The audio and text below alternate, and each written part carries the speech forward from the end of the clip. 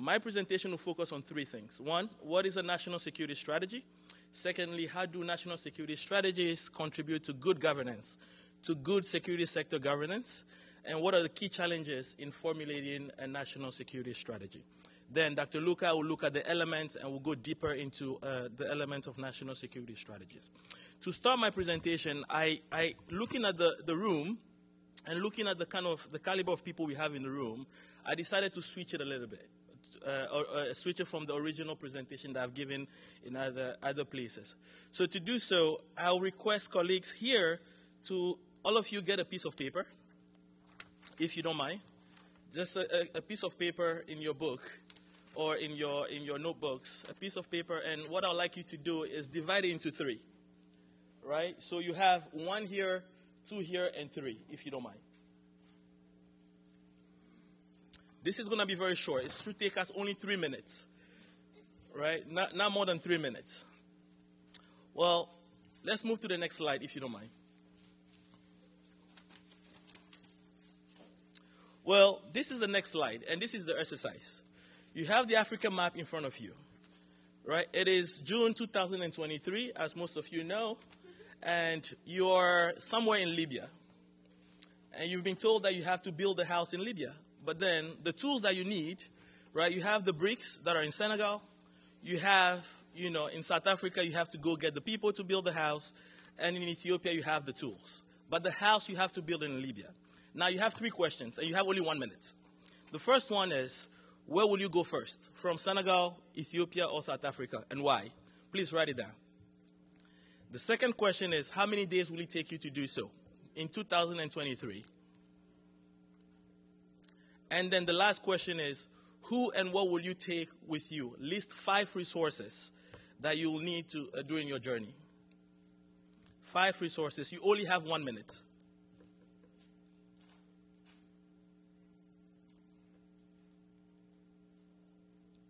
Okay? 20 seconds. Okay, next slide, please. Et donc, imaginez que vous faites ceci en 1902. Alors, même question, mais c'est maintenant en juin 1902 au lieu de 2023. Donc, vous faites ceci, vous allez construire cette maison en 1902. Et vous allez faire exactement la même chose. Vous devez construire votre maison en Libye en 1902, donc les ressources. Vous avez besoin... Le premier avion a été bâti en 1903, n'oubliez pas. Alors, ça va vous prendre combien de jours d'aller chercher ces briques, ces travailleurs et ces outils? Et de quelles ressources aurez-vous besoin? Alors, vous avez 1 minute pour refaire le même exercice, mais pour 1902. C'est le deuxième cadran. Alors, le troisième cadran de votre page qui a été divisé. Alors maintenant, vous êtes le chef d'État et il faut que votre pays fasse ceci sur les 5 années à venir, d'ici juin 2028. Alors, de quelles ressources aurez-vous besoin? 5 ressources. Où est-ce que vous allez en premier et qu'allez-vous faire? Bon, je ne vais pas... Ensuite, on va laisser ceci, on en reparlera à la fin de ma présentation. Alors, je voulais qu'on parle de la prospective stratégique. D'abord, qu'on commence à y réfléchir. Alors, la question que j'ai pour le groupe, comment est-ce qu'on peut élaborer des stratégies de sécurité face à l'incertitude? C'est une question fondamentale.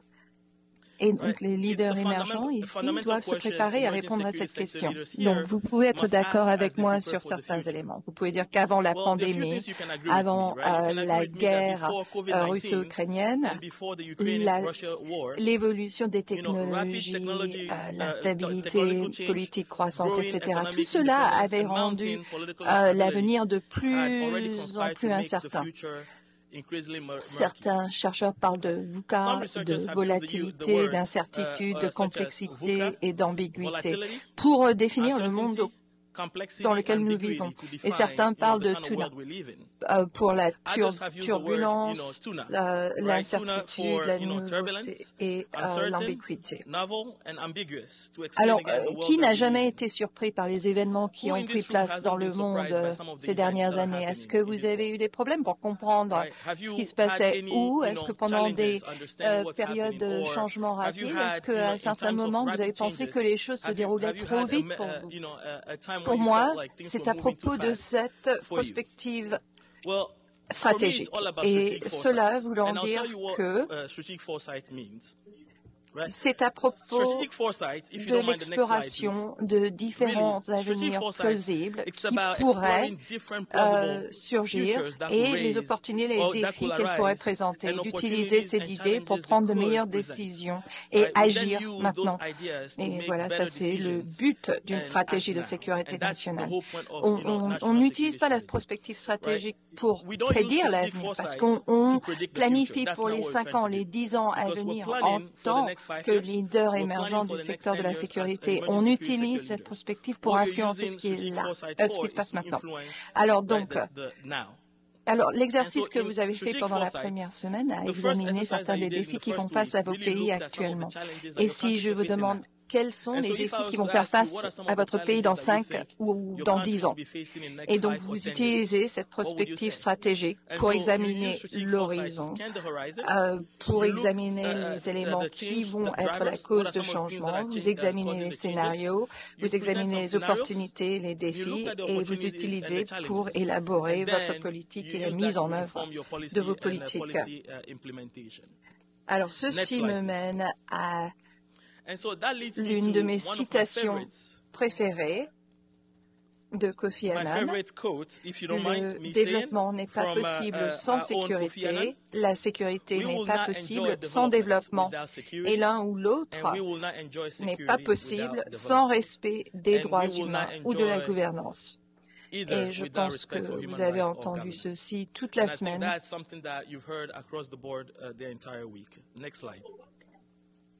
Et donc, c'est quoi exactement une stratégie de sécurité nationale? J'ai parlé de la prospective sécuritaire. Alors, une stratégie de sécurité nationale. Pour comprendre ceci, il y a certains éléments sur lesquels on doit se mettre d'accord. Et si vous êtes d'accord avec moi sur ces points, levez la main. Le désir de la sécurité est universel. Je pense qu'on est d'accord. Tout le monde veut la sécurité. L'incertitude et le danger, c'est les caractéristiques dominantes de l'existence humaine. Pour être en sécurité, c'est de ne pas avoir de crainte et de danger. Et s'il n'y avait pas de menace, le besoin de garantir la sécurité disparaîtrait. C'est parce que nous avons des menaces et des défis que nous devons garantir cette sécurité. Alors, une stratégie de sécurité nationale, c'est une vision directrice des intérêts et des valeurs. C'est un plan pour relier les objectifs et les ressources dans une période de temps définie. Et on va parler des ressources cet après-midi. Une stratégie de sécurité nationale est un processus pour coordonner les éléments du pouvoir national, que ce soit l'économie, la sécurité, la politique, la diplomatie, l'information. Et c'est une théorie du succès. Certains pays ont défini ce que voulait dire une stratégie de sécurité nationale. Et on doit en fait intégrer ceci dans notre conversation parce que certains pays sont déjà en avance et comprennent que les gens doivent être impliqués dans la définition de la sécurité nationale. Comment est-ce que les pays de l'Afrique définissent-ils la sécurité nationale? Le Ghana, par exemple, se penche pour la sécurité nationale axée sur le peuple, axée sur la population. Il ne s'agit pas que de l'État, ça se focalise sur les personnes. Alors, on dit que la souveraineté du Ghana réside dans le peuple du Ghana, au nom duquel et pour le bien-être duquel les pouvoirs du gouvernement doivent être exercés de la manière et dans les limites fixées par la présente Constitution. Cela doit se focaliser sur les citoyens, les bien-être des citoyens. Et aussi, ça c'est au Nigeria de même, la sécurité est une garantie du bien-être des citoyens. citoyens de la stabilité de l'État au Libéria, tous les citoyens du Libéria, de sa souveraineté, de sa culture, de son intégrité territoriale et de son bien-être économique. Voilà ce que c'est que la sécurité nationale.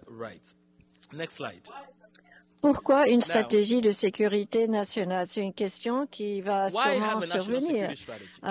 L'Union africaine comprend qu'une stratégie de sécurité nationale est la voie pour la bonne gouvernance. Donc, ce cadre de l'Union africaine 2014 indique que chaque État doit avoir une stratégie de sécurité nationale et cela doit être pleinement consultatif et participative. Une stratégie de sécurité nationale doit être bien définie, fondée sur les principes démocratiques, les besoins en matière de sécurité humaine, le respect des droits humains et du droit humanitaire international. Alors, pourquoi donc avoir cette stratégie de sécurité nationale? C'est bien indiqué. Ensuite, alors pourquoi il y a l'attention portée à l'élaboration de la SSN est-elle croissante? Alors, réponse possible, l'évolution de la conception de la sécurité. Pendant longtemps, les pays se sont axés sur les États, non pas sur les citoyens. Il y a un changement de dynamique dans la compréhension de ce que c'est que la sécurité. Deuxièmement, ce que j'ai dit, les prévisions, un environnement de menaces compliqué, l'environnement est en évolution. Il faut vraiment élargir l'esprit, comment on va faire adapter nos stratégies pour vraiment adresser les problématiques actuelles et dans les 5 à 10 années. Et évidemment aussi les reconstructions post-conflit, comment la Sierra Leone, qui ont rédigé leur SSM tout de suite après la guerre. Ensuite, renforcement de l'État, aujourd'hui par exemple, le nouveau leader a décidé d'élaborer une nouvelle stratégie de sécurité nationale, changement de leadership, construction nationale. L'idée principale, lorsqu'on entend dire stratégie de sécurité nationale, elle doit être élaborée pour apporter des réponses cohérentes aux défis en matière de sécurité. Elle fait appel à un effort important de planification et d'anticipation des problèmes. C'est un outil. Alors encore, anticiper les problèmes et une approche inclusive. La question va apparaître, pourquoi une stratégie ne fonctionne pas? Parce que notre stratégie inclusive. Il faut avoir une approche inclusive en dépit des difficultés liées au nombre et à la diversité des acteurs. Alors, parlons du cadre du Sésame, de ce contexte. Alors, le César commençait tout un parcours pour faire comprendre les stratégies de sécurité nationale sur le continent de l'Afrique. Et alors, il y a des concepts différents. D'abord, il y a le concept étroit, armée traditionnelle, dont nous avons parlé depuis 2 semaines, et puis le concept élargi qui se porte sur la sécurité humaine. Alors, étroit, c'est l'État, et en tant que référence, c'est le régime, c'est l'État, et élargi, c'est la sécurité de l'État et sa population. Dans le l'exécutif et les militaires sont les parties prenantes dans le concept étroit. Mais élargi, c'est le secteur de la sécurité et les secteurs gouvernementaux connexes. Dans la notion traditionnelle, vous avez une approche exclusive, une approche cloisonnée, mais avec la sécurité humaine, c'est une approche inclusive, une approche holistique. Alors, nous voulons que vous puissiez rédiger une stratégie de sécurité nationale. Il faut donc être inclusif et holistique dans votre approche.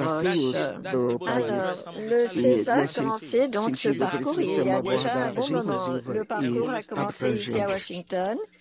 Même Je pense même avant, Africa Center je crois qu'en janvier 2017, nous avons fait venir des experts, des gens qui se penchent sur les questions de sécurité nationale ici à Washington. On a eu donc un atelier, on a fait de même en 2018 à Dakar, en troisième en avril 2019 en Botswana, et lors de la période de Covid, nous avons fait des engagements virtuels après celui de la Tunisie en 2019. Alors, on aimerait que les collègues de l'Afrique comprennent ce que c'est que, justement, stratégie de sécurité nationale. Os colegas africanos entendem como segurança, estratégia de segurança nacional. Eu lembro de um colega nas Nações Unidas que disse que essa estratégia tem que levar em conta o contexto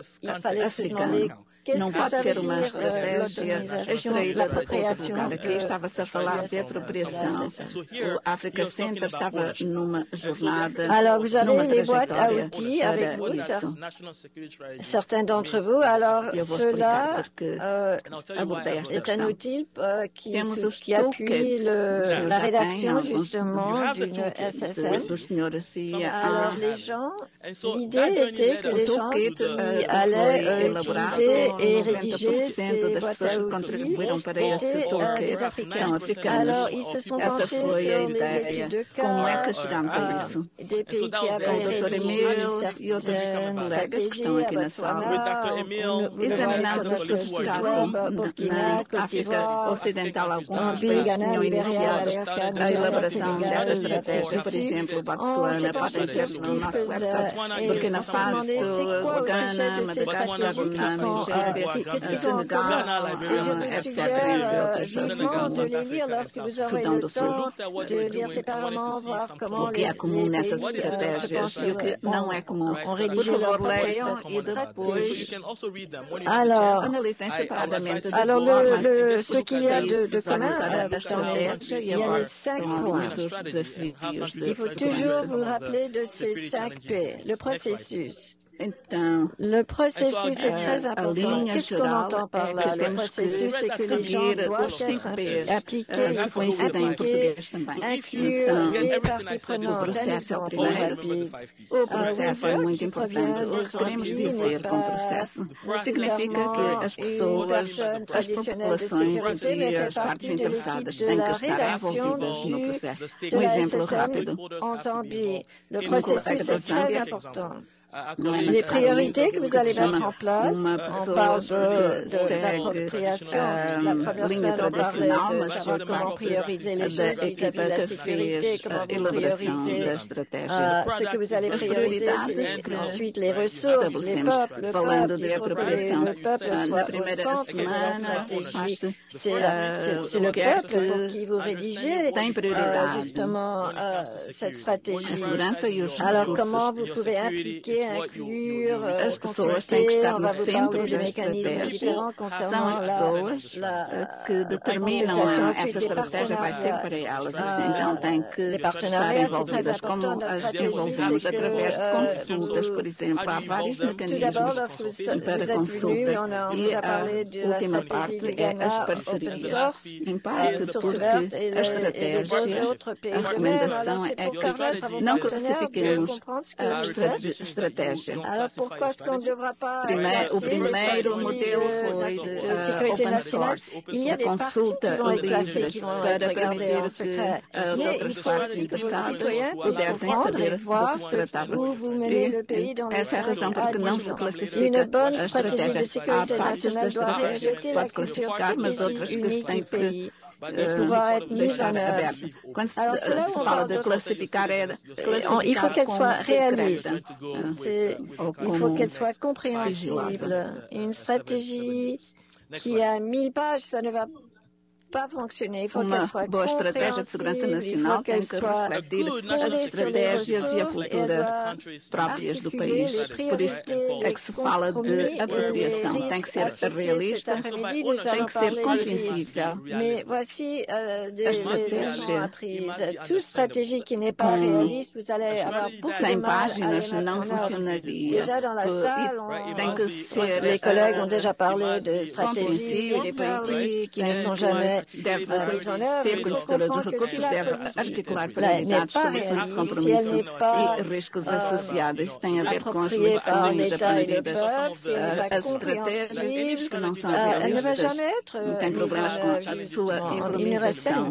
Os colegas falaram, por exemplo, de estratégias que não foram implementadas. Se a política não é realista, se não é do governo ou das populações ou das pessoas, as pessoas que o implementarem terão dificuldades. Temos mais 5 minutos. dans la SSN ou le bureau du président. Os desafios. Et voici les défis où les parlementaires. Da estratégia da segurança nacional. O primeiro é o conflito de liderança. Aqueles que estão no grupo do Dr. Emile, ele falou dos conflitos de liderança. Em alguns países, o Departamento da Defesa quer estar à frente, ou o Ministro dos Negócios Estrangeiros, ou o Gabinete de leurs dirigeants. o Presidente. Ensuite, il y a le problème de l'impossibilité d'impliquer les bénéficiaires. E o segundo é a vontade e apoio político. Há Il y avait des pessoas gens que chez les têm militaires boa qui nous disaient vontade. nous Vimos em rédigeons une alguns stratégie, países on a essayé d'appliquer les dispostas civils et les a civils ne voulaient pas avançar nous rejoindre. com esse Alors, tant pis, projeto, mas on tem a que continué, on a mis une haver stratégie en place sans apoio eux, político parce que les da civils ne voulaient liderança. pas être impliqués. Incapacidade de Et envolver os beneficiários. A doutora Kelly il y a le e eu estivemos num problème determinado de fixer país, des não vamos objectifs dizer o nome, irréalistes. e Il faut os militares avoir, et puis disseram-nos aussi que le manque de confiance, estamos les gens n'ont a pas de dirigir a confiance ou bien dans la estratégia stratégie e ou le tentamos leadership. ter a participação dos civis e eles não quiseram. Então, nós próprios elaboramos essa estratégia. Então, Alors, qu'est-ce qu'il faut retenir de tout cela que je voulais Também les podem falar principaux sobre isso enseignements? nos Tout respectivos d'abord, une grupos. compréhension stratégique A des questions estratégia tem et que des se situations. focar De mon expérience personnelle, là, on s'est rendu nos avec objetivos Dr. Emile au Niger, par e exemple, tem que planear os recursos. Eu não vou falar muito sobre os recursos porque a doutora Johnson já vai falar sobre esse alors la assunto. stratégie ne va aller nulle part. Il faut que les gens comprennent les problématiques, il faut qu'ils comprennent les défis qui confrontent le pays Algumas pour das pouvoir principais être autour de la table. que eu queria mencionar, não temos muito mais tempo, a primeira é a compreensão estratégica Quelle est la de questões définition de e la vision? situações. La A minha définition d'une experiência vision pessoal tem sido que na maior parte dos lugares onde estivemos, com o Dr. Emile em Nigéria e o Dr. Luca na Zâmbia, quando as pessoas às vezes não conseguem perceber as questões, então não vamos avançar nisso. As pessoas têm que estar familiarizadas com as problemáticas. A definição de uma visão mais alargada da segurança nacional, como se define a visão. Vemos também em alguns países que a definição de uma visão de segurança mais alargada às vezes está articulada na Constituição. Não é preciso começar do zero, usar o que já existe. Apropriação e liderança nacionais. Este é um dos mais interessantes tópicos para mim. Se não houver apropriação, a apropriação significa que você é quem está a dirigir. Si le processus n'est pas inclusif, les gens ne apoiamos, compartilhamos as nossas experiências de país a país. Nunca elaboramos nós, nunca redigimos nós. est important. Vocês é que têm que elaborar Consultation, bien sûr, mais c'est très important. estratégias. Maintenant, Às vezes entidades doadoras querem fazer isso, mas é difícil de implementar. A outra coisa é a importância do processo C'est vraiment tem que ser inclusivo e participativo, senão as pessoas não aderem, etc.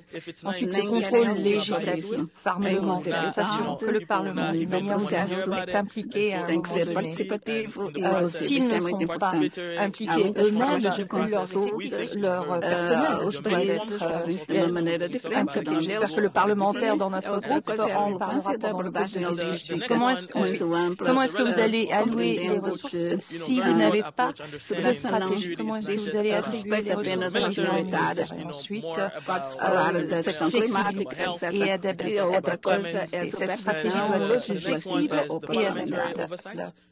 Alors, il faut regarder à cette mesmo se os membros do Parlamento não estão envolvidos. Alors, je vais vous donner un exemple. Os assessores quem trabalha para eles têm que fazer isso. On pourrait dire, podem falar peut-être vous la stratégie de défense est sortie avant, a été publiée avant la stratégie de sécurité nationale et l'une des raisons, c'est parce qu'il y a eu l'éclat de la guerre entre la Russie et l'Ukraine, parce que la stratégie était en train d'être changée. Adaptabilidade, por isso começou-se com a questão da perspectiva. Ils ont dû, en fait, réexaminer la stratégie pour voir si elle était adaptable. Et ensuite, il y a tiré parti des partenariats. Saiu antes da segurança et donc pendant la rédaction de stratégie, a razão disso foi a guerra des ambassadeurs qui étaient dans le pays pour leur donner une portion de la stratégie juste pour obtenir leurs commentaires. A estratégia de segurança estava a ser elaborada e depois aconteceu então a guerra na Ucrânia e as pessoas encarregadas da elaboração tiveram que reconsiderar o que já estava escrito e depois, por último, a parceria de alavancagem no processo da elaboração da estratégia. A equipe, em alguns casos, convidou embaixadores residentes no país para ajudar uma produção da estratégia. Si vous n'avez pas de vision, personne para saber das opiniões deles, et l'articulation de la vision est essentielle pour trazer ideias sobre as estratégias e perspectivas para o en fait, de faire le travail du peuple. Deixa-me concluir com uma das minhas preferidas citações neste programa. Aquele ou aquela que pensa que está a liderar e não tem ninguém a segui-lo ou a segui-la está apenas a dar um passeio. Se não tem uma estratégia, se não tem uma visão, ninguém vai segui-lo, não sabem para onde vai, tem que articular a visão. Isso é vital para a liderança. A visão permite a si e a sua equipa fazer o trabalho para o povo. E fico por aqui.